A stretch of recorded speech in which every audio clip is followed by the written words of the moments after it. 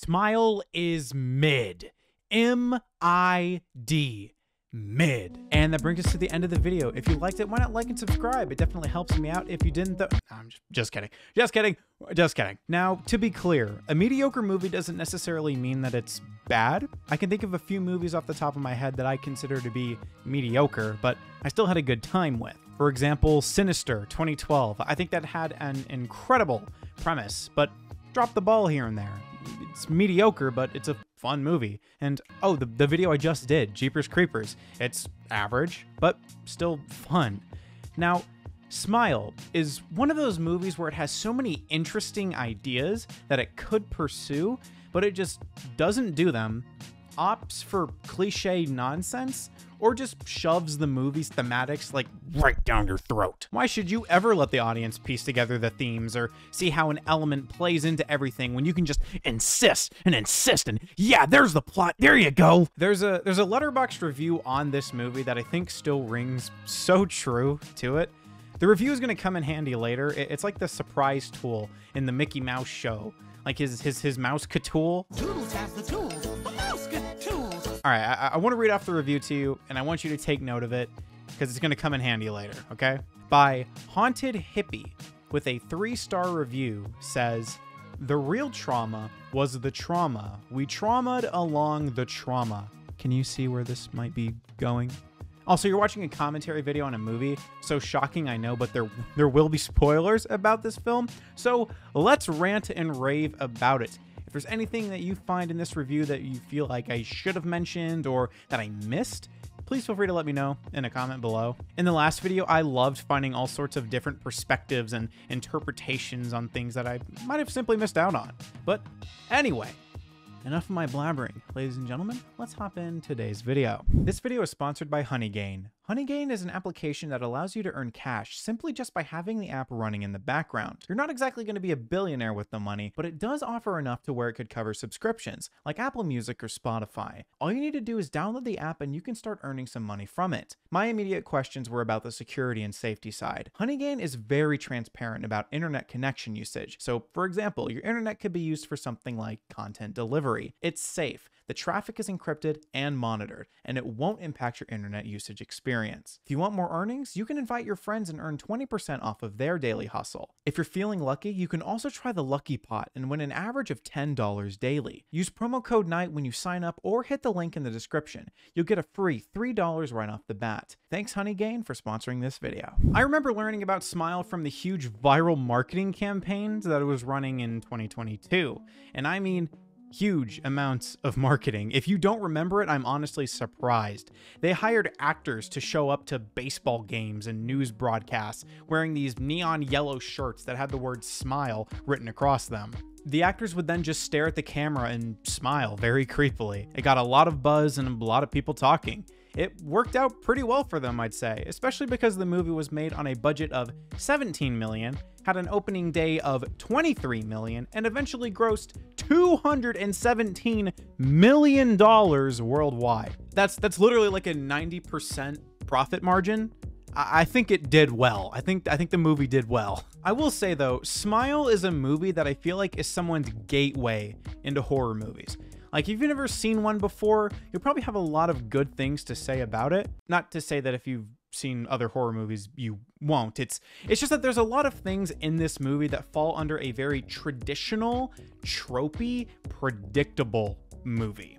That being said, if you're going to make a somewhat predictable movie, don't make it nearly 2 hours long. Oh my God. I had fun with this movie, like I said, but there was so much that didn't need to be there. So many scenes that I'm actually going to push past in this review because there's maybe a second of need for it. This movie easily could have been an hour and 30 minutes. They decided to let it drag on for a lot longer than it needed to. Speaking of the movie, let's actually talk about it now. I've been ranting and raving and flailing my arms. The movie hasn't even started yet, and I'm already getting hyper. I'm already getting hyped. So Let's dive in. The movie kicks off with our main character witnessing her mother pass away in the bed.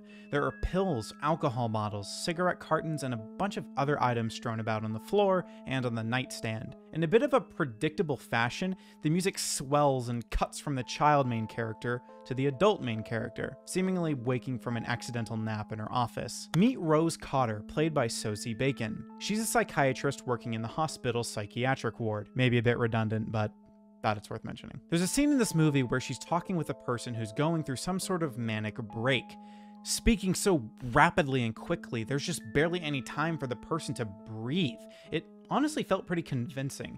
The actor's performance in the scene really did impress me. You could just tell like they're just manic. Rose talks with Carl for a bit and assures him that he will be okay. After putting him into observation for a few days, she heads over to Dr. Desai's office, Rose's supervisor. In the next scene, we see a woman getting removed from the back of an ambulance, thrashing and writhing about. I feel like the scene tries a bit too hard with the music that's being shown. It does that stereotypical swell of music up until something minor happens, then all of a sudden the ambience and build-up just drops. It's a pretty classic horror movie thing to do, so I can't fault it too much, but I don't know, like, I feel like maybe if the music was a little bit more interpretive, it would make the scene kind of go a little bit better, because it already makes you wonder, what is this lady doing? Why is she thrashing about? What's going on? I didn't think the swell of like the whoa, like I don't know. I just didn't think it was necessary. After a talk with Desai about how a patient can't afford to stay with a unit due to a lack of insurance, you can tell this weighs on Rose. It's a smidge expo dumped, but at the core of Rose's character, you can tell that she cares about people. It's not about the money. She hates the board of execs that only care about the profits and not the people. She wants more than anything to help, and you can clearly see that. Before she leaves for the day, though, her desk phone rings and she's tasked with meeting a woman named Laura Weaver. As they run through her file, you're able to pick up that she's clearly unwell. Police were called on her for a public disturbance, and last week she'd seen her professor bludgeon himself until his death with a hammer. It's been a rough week for her. When stepping into the room, you can see a very on-edge Laura in the corner of the room. After Rose gently asks Laura to sit with her, Laura walks over and joins her. I suppose there's a procedure when asking a manic patient questions, because Rose asks questions like, what day of the week is it, the month, and so on. Pretty standard stuff, but it makes sense why they're asking these questions. I've heard that patients with dementia, as an example, they'll ask things like, who is the current president, just to see if you're able to remember those things. This scene just kind of added an overwhelming sense of realism for me. Laura's actress, Caitlin Stasey, puts on a pretty solid performance in this scene. I can feel how distraught and confused she is. This entire scene is pretty gripping as she goes back and forth with Rose, desperately trying to convince her that she isn't crazy.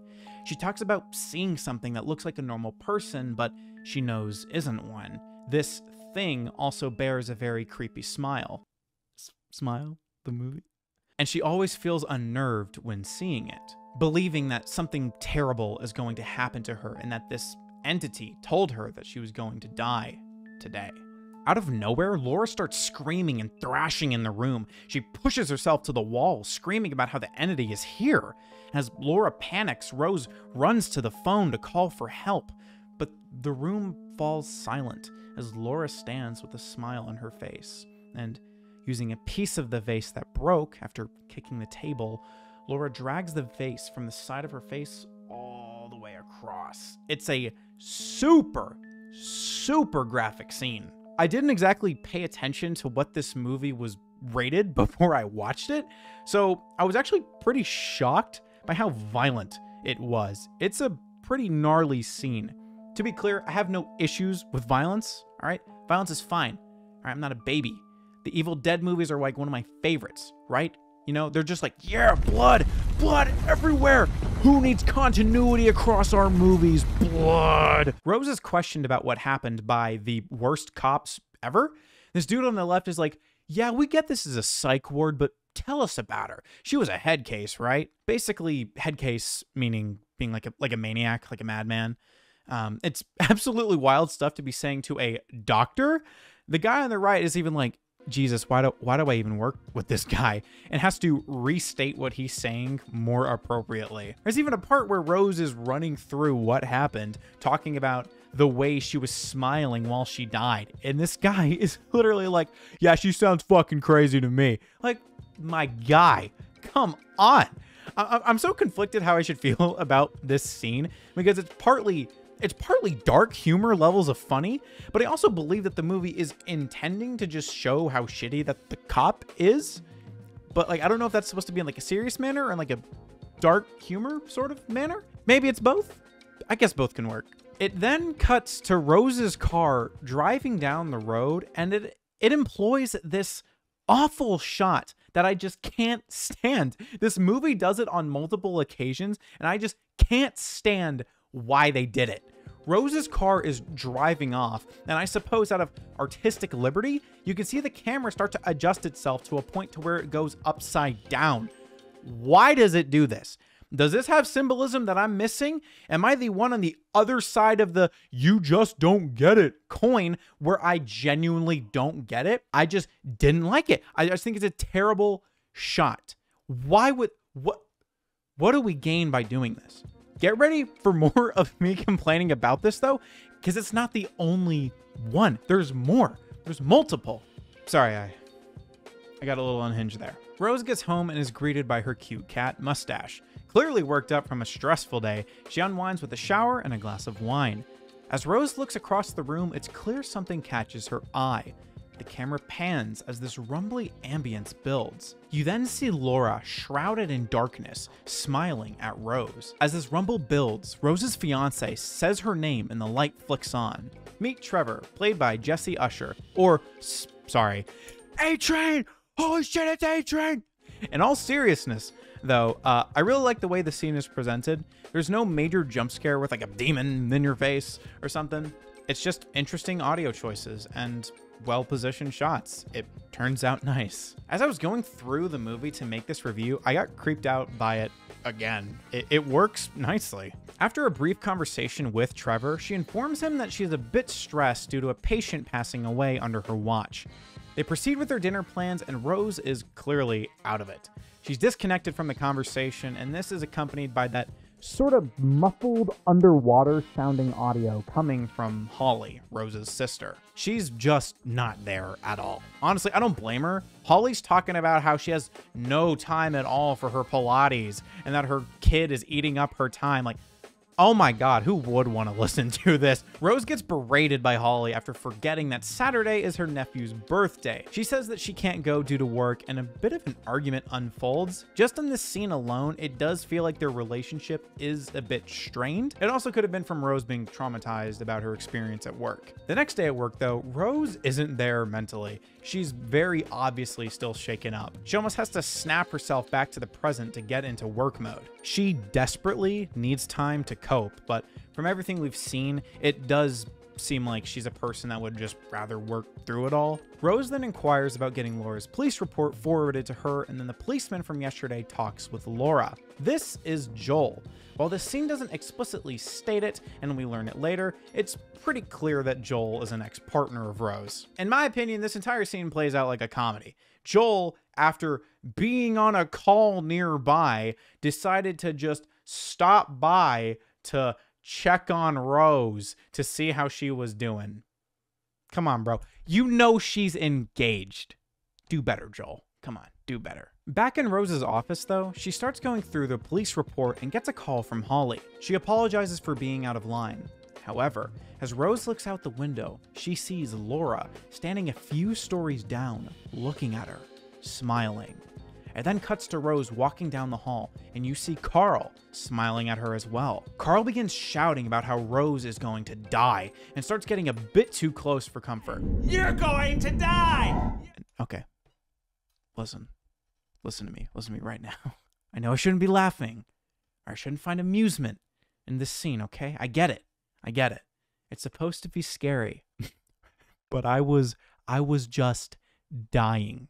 The little hit of sound that happens when he says, "You're gonna die," was just ridiculous, The line delivery of "you're going to die" reminded me of that video of IShowSpeed going, "You're gonna die. You're about to die." Clint, please play that clip. You're gonna die. You're about to die. You're gonna die. All I saw was speed in this scene. I couldn't see anything else. Also, because this is a hallucination, you can tell that when reality sets back in, Carl is just asleep in the bed. So these nurses burst in, having heard about this aggressive patient, and just manhandle this poor bastard to the floor. Again, I know it's supposed to be scary, but oh my God, the chaos in this scene just had me rolling. He's screaming like, "No, no, no," because he genuinely was just sleeping. This man is innocent, and these nurses are just taking him down. Again, probably shouldn't laugh. I probably shouldn't laugh. I gotta be a better man, but I couldn't help myself. It's just so over the top. After this incident, she talks with her supervisor and he puts her on a paid week off. She apparently had been working 80-hour weeks for that month, so Rose just needed to get out of the workplace. Honestly, smart move on the supervisor's part. You can tell that he cares about her. Rose then goes to her car and tries to decompress. It then cuts to the stupid upside down shot again. Why? It doesn't look good already. Why do we... On the way home, though, she picks up a toy for her nephew's birthday party and starts wrapping it at the dining room table. Honestly, this is my least favorite part about horror movies.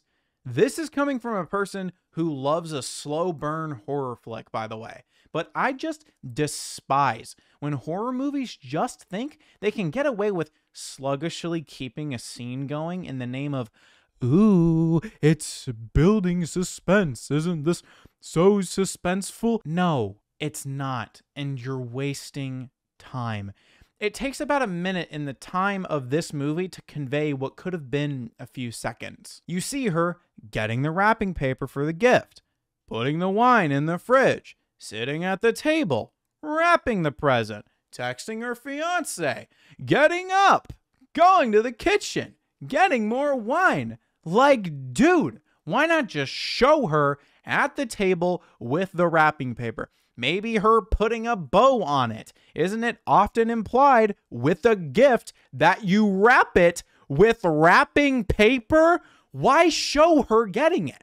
From the moment it cuts to her house up to her going to the kitchen, it takes about a minute. The reason I mentioned the kitchen specifically as a cutoff point is because a scare happens when her emergency alarms go off. It's just like, why is this taking so long? Did it need to be a minute? This very well could have been reduced. As I said earlier at the beginning, there's a lot of fat in this movie that just could have been trimmed. It should have been a quick in and out sort of horror flick. This didn't need to be 2 hours. God. All right, I'm sorry. That was a tangent. That was a tangent. I had to let it out. Did I have a stressful work week? Moving on though, she drops her wine glass. Again, maybe use plastic cups from now on, Rose. Her security alarms are blaring as she surveys the house. There seems to be no signs of an intruder, so she turns off the alarm and sees the back door open, right where she was sitting. I went back to the previous scene to see if anyone was actually behind her, and I couldn't find anything, unfortunately. I think that would have been so cool if you could see a figure looming behind her. I think it would have played perfectly into the whole unreliable narrator bit that this movie embraces. Rose gets phoned by her security company asking for her name and password.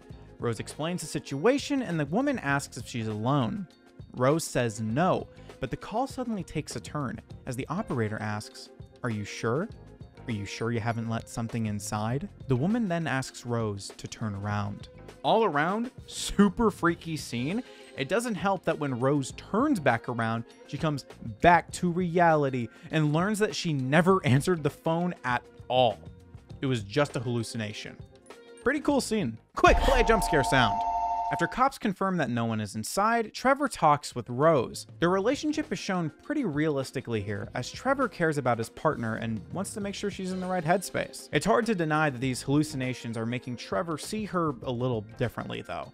She seems way more all over the place, unhinged, sporadic, and maybe even a little dangerous considering this next scene. Rose wakes up from a nightmare involving her mother and listens to the audio from Laura's conversation on the day of her death. As Rose listens, she enhances the audio and learns that her name is spoken on that day. This, of course, could have been another hallucination, though. Dead woman jump scare. Rose grabs a knife in fear and holds it at Trevor as he comes barreling into the room. There's a lot of chaos in this scene, and I love it. It shows how much Rose is slipping and mentally declining. Seemingly aware that she's slipping, she talks with her therapist. She basically explains everything that's been going on, and the therapist concludes that witnessing such a traumatic event reignited some previous trauma she had when she was a kid, which was seeing her mother die. The next scene shows Rose in her bathroom using makeup to cover up her eye bags and try to force a smile in the mirror. This scene was really creepy to me. It's reminiscent of the previous smiling scenes with the hallucinations, but you can just tell by the smile she's forcing that she's just not well at all. Something is clearly going on. Rose shows up to the nephew's party though, with a gift in hand, and immediately gets harassed by a woman asking for advice since she's a therapist. Shout out to the artists in my audience, because I know that y'all have had to deal with this exact situation before.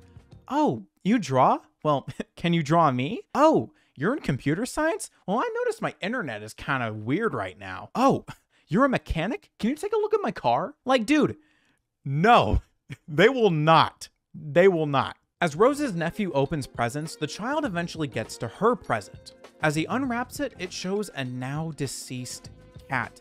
It makes the scene from earlier where Rose was looking for Mustache much more sinister. The reason she couldn't find him was because she had already wrapped him up in the gift box. I appreciate when movies incorporate little pieces of information like that into newer scenes. It brings life to what might have potentially been seen as unnecessary. And I know that's a bit rich, as I had complained about that very scene, but my points are still valid. It could have been reduced. This movie's long. Shut up. This scene is pretty intense, but I kind of got distracted by the initial reveal of the cat because it looks a bit fake to me. I can't tell if it's my eyes just playing tricks on me, but the way the cat moves around in the child's hand just doesn't seem real. And the next shot where Rose gets to hold it, it looks real. There's just something about the reveal that kind of looks off. As Rose attempts to explain herself, she sees a party attendee smiling at her. In a panicked state, after this attendee suddenly appears in front of her, she falls through a glass table. Again, I know I shouldn't laugh. I shouldn't. But I did. I don't know why. I thought it was funny. I need to be better than this, but I giggled. Thought it was a bit over the top. I thought it was a bit funny. Sorry. I will add that I liked the soundtrack in this scene, except for the jump scare sound. The sputtery electronics as the smiling person is revealed just kept me so on edge. It was really good. That jump scare sound, though, sounded like someone got eliminated on X Factor. Rose is now looking rough from all the hallucinations and things that she has endured. She tries to explain to Trevor what's going on, but it seems very reminiscent of what happened with Laura. No one really believing that what she's seeing is real and her getting very aggressive about it. There's a pretty dark scene of Rose looking at herself in the mirror that I found pretty disturbing as well. Seeing her lose so much sense of self sent shivers down my spine. It's just really grim. She just looks so unwell. Back to her bedroom, she starts to research Laura's professor, and suddenly she hears her name being called from the dark hallway. Yep, immediate no, absolutely not. Let me put 50 on no, please. That doesn't seem fun. That sounds terrifying. She then hears this voice tell her to come here. As she turns the lights off and attempts to sleep, the camera pans to a person in the doorway, smiling. You learn from the dialogue that it's a hallucination of her mother. Rose name jump scare with car horn. God, it's just so cheap. It was so bad. The next morning, she goes to the house of the former professor and finds his wife. There's an interesting homage to The Ring in this movie that I'll just keep hidden for now. If you've watched The Ring, you can see how when the wife is describing what happened to the husband, it pays tribute to The Ring. It was pretty cool and actually startled me a bit the first time I watched it. Rose learns that the professor had also witnessed a woman cease her existence in front of him. Thanks, YouTube. I gotta love playing Mad Libs to describe this stuff. That's super fun.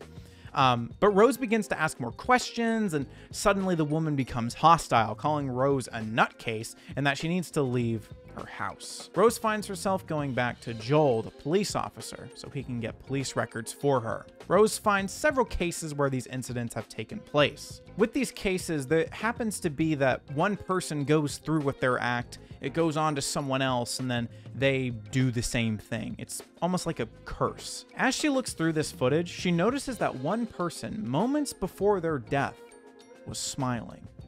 If you haven't caught on to the metaphorical vehicle in this horror movie, it's trauma. Remember that Letterboxd review? The mouse Cthulhu, we're using it now, okay? The idea is that trauma, and more specifically unresolved trauma, can reveal itself in pretty horrific ways. While there are like these external paranormal reasons as to why this stuff is happening, the main point is that trauma can leave pretty deep scars on a person, even when they think they're okay. And speaking of all of that, before we go any further, I just wanted to let you know to keep going. If things may seem dark for you right now, I encourage you to keep waking up, keep showing up, and just keep being there. The last thing you should do is just give up. You're capable of so much, so please, take care of yourself. Moving back into the movie, Rose stops by her house with printed documents of evidence, and she sees her therapist and Trevor on the couch. They get into a scuffle before she storms off to Holly's. As Rose tries to explain everything to her, Holly isn't having any of it.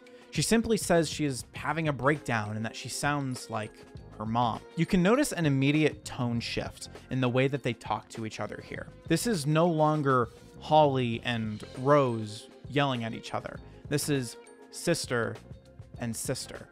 It's a pretty impactful scene. You hear Holly lament about how she had to get out of the house because she couldn't handle mom and that it was unfair for Rose. This scene just resonates with me a lot because I have siblings myself and I care deeply about them. I wouldn't want anything to happen to them. So hearing Holly feel so horrible for leaving Rose behind so that she could get out was difficult. My life isn't like traumatic in the way that theirs was, but that connection with your siblings, it's very impactful and it's a very powerful and real feeling. And I think the way it's captured in this movie was really nice. It went rather well. The tenderness kind of fades as they sort of start to take jabs at each other. This causes Holly and Rose to go their separate ways. As Rose tries to decompress, Holly steps out and gets her attention. Wait a minute. That's not Holly. Jump scare time. Rose then goes to a diner and goes to town on a burger. Like, damn, Rose, that shit is not going anywhere. That is all yours. After getting a call from Joel informing her of more cases, she figures out that there was an exception to these cases. Robert Talley, a person who went out and murdered someone, but the key witness to that murder continued the usual cycle. They both go to the police station and meet with Robert. Rose then learns that the only way to escape this curse is to take the life of a person in front of a witness, but it needs to be in such a manner that it carries that curse, or the trauma, to them. Rose accidentally lets it slip that she had the curse, and Robert completely freaks out, screaming, "Get away from me," and pulling so hard from the chair he's sitting in that it looks like he's about to break the attached handcuffs. Now, I can proudly say that this scene wasn't amusing to me. Not one bit. I know. I laughed at the other ones, but not this one. This wasn't funny, and I remained serious. I'm lying. I laughed. I'm sorry. I'm sorry. Also, quick tangent, I promise. But I think I've just found a whole way to beat this pattern, this cycle, right? So the person witnessing it probably wouldn't know what's happening, but let's say they did for this. Like they knew that if they watched it, they'd have to do the deed as well, right? But like what if the person got right up, like about to do it, like a second before, but then you just, you know, like I could do that. I didn't see anything. Why? Because I'm quick. Like I'm the Flash, dude. Like see how easy that is? Like, boom, just look away, dumbass. Rose eventually goes home, dismissing what Robert had said as insane and crazy. As she obsesses over the case, her therapist shows up and has a session with her. In the middle of explaining herself, her phone rings and dun dun dun, the therapist is on the other line. Demon therapist is in front of her. No, no, no, no, no. Dramatic music. It's so dramatic. And oh my goodness, I couldn't have foreseen another hallucination. I couldn't believe it. I couldn't believe my eyes. As the therapist smiles, a demonic voice says that it's almost time. I like the execution of this scene for the most part, but the demonic voice Almost time, Rose. weirdly enough didn't make it scary for me. The last hallucination call with the security operator where like her voice drops slightly but isn't enough to where it's seen as like this demonic entity was way better. Also, if the idea is that the entity is inhabiting the bodies of people that she recognizes, I don't understand why the voice would change so much. I just didn't like it too much. It was a pretty effective scene. I just thought that one part was a little weak sauce. I'm sorry. There's also another pretty fun homage to Alien in this scene as Rose gets followed by the therapist. Like the last one, I won't show it, but it's cool. If you know, you know. Rose then drives to the hospital and has a very vivid hallucination of killing Carl in front of her supervisor. I remember the first time watching this scene, I thought this is how it was going to end. I was like, wow, okay, this is brutal, but all right, I'll take it. It's pretty crazy. It's a pretty crazy way to end a movie. I only realized it was a hallucination when the supervisor started peeling his face off. Snapping back to reality, Rose comes to in her car and is approached by her supervisor. After noticing the knife in her vehicle, he attempts to get her to come inside and just unwind, and that he feels that she's unsafe. A sudden Carl jump scare happens and then she peels off. At this point, Rose has just completely gone off the rails. It's so bad that she's at this point premeditating a murder, a potential murder. It's not looking good for her, but she does have an idea. She thinks that she needs to be alone. If this entity needs someone else to witness what goes down, she'll simply just isolate herself. Joel calls in a panic, asking what is happening, as she explains what I said to y'all. Also, real quick, where's Trevor? We haven't heard from this man in a minute. Is he still alive? What's going on with him? Man, I sure hope we don't get another stupid upside down shot of a landscape. Oh, motherfucker. Rose arrives at this abandoned home, and you learn that it's her old house, the one where she watched her mother die. She walks through the house and eventually goes into her mother's room. It cuts to child Rose as she sees her mother on the bed, clearly ill. You can put together from this scene that this might have been her final moments. She wants Rose to call for help, but she shakes her head no and leaves with tears filling her eyes. So, real quick, this place is supposed to be abandoned, but in my opinion, the condition doesn't seem too bad. Of course, it's not amazing. Not exactly a home you'd pick first, but, you know, it's a fixer-upper. You know, it's got some good bones, right? No? Am I the only one? Feel free to drop a comment. Do you think it's a fixer-upper? Rose sits down in a chair and just waits. She hears the bedroom door open and finds her mother sitting on the bed. They have a very intense conversation, going back and forth about the trauma that each of them had experienced or things that they had dealt with. It's a very heavy scene. The horror elements of this scene still are present. It's not like they disappear, but it's just interesting watching as Rose is going face to face with her mother or her trauma. Rose says none of this is real, but then the mother responds with, "But Rose, your mind makes it real," as she smiles.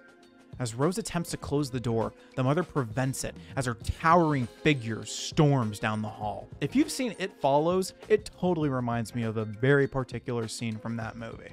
I don't know if it's an homage per se, but due to the other ones, I feel like it's a safe bet to say it is, but I don't know. The lack of light on the face works really well too. Makes it so much more scary. This eventually leads to Rose being pinned to the floor by the monster. The creature remarks to Rose that she can't escape her own mind, but Rose says that it's her mind and that she can't escape it either. She then smashes a lantern onto the monster, and it immediately gets engulfed in flames. Rose leaves as the house burns down. It's a pretty wild scene to watch.